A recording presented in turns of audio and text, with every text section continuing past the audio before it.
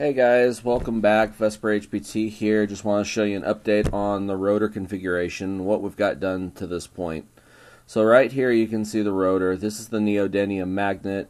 It's a 1 inch by 1 inch magnet, and that's just like what we talked about on the animated video. So we're matching everything up there. These are the magnet holders that go inside the rotor. You can see right here where I'm balancing out the rotor. That's going to be drilled out and set later on. But this is the magnet holder here.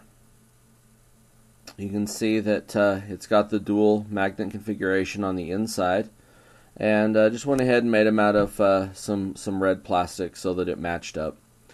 But here's how the magnet fits in. As you can see, this is the top profile. And how it fits inside the rotor is just like this, so that you can have your north and south on the rotor configuration. This is the other configuration, which is an end point, as you can see here. So that gives you a side profile for a charge coil. That's for a different effect that we're working on right now. That's for a side profile, as you can see here. And then how it fits in the rotor, it just slides right in these holes here, presses down in, and it's conical fit, so it's snug.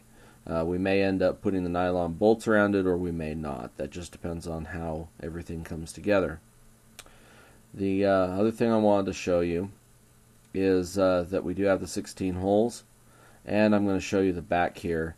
You can just see one of the other magnet holders here. So this is the back.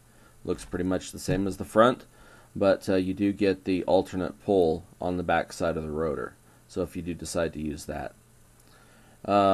What we're doing here is the top coil point of view. So our charge coils go directly on the top. So all of our influence is going to be held by the top. Our drive coils are going to be going in from the side, as you can see here. So just exactly like it was in the animated video. I hope that kind of gives you a little update on the project and exactly what we're doing and the build to this date, and some of the parts that have already been built. So we're building it exactly like our animated video. Hope to see you on the TEEP forum. Thanks. Bye.